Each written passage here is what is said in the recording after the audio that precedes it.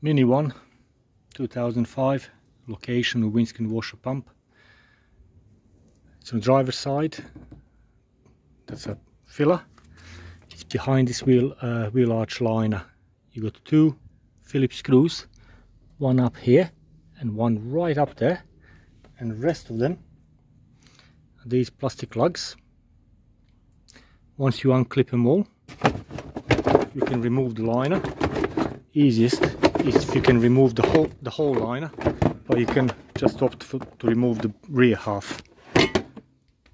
Once line is removed, the whole tank is there and the pump is right there. And it's one pump that is splitting for front and rear